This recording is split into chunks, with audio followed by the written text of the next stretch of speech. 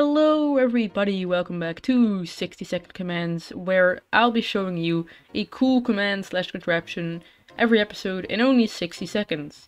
This episode I want to show you two command blocks with a lever that enable or disable instant TNT properties.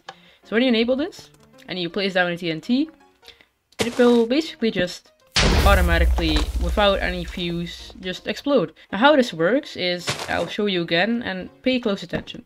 So you'll see a creeper. Now why is this happening? Well, as soon as you ignite the TNT, it will automatically detect that and it will kill the TNT and it will replace it with a creeper that has the same properties. That way we get instant TNT.